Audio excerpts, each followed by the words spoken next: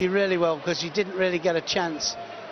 She didn't get a chance to get off go. Well, there we go.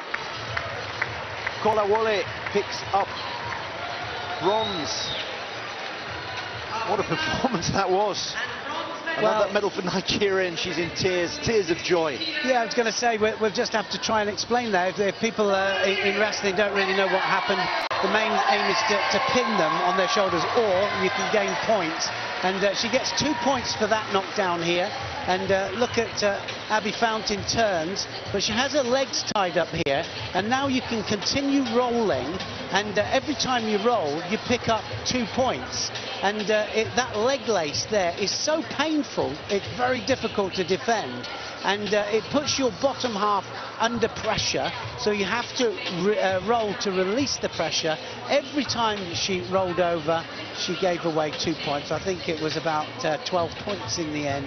And Kolawole does exactly what she wanted to do, and wins the bronze medal. That was a brilliant performance.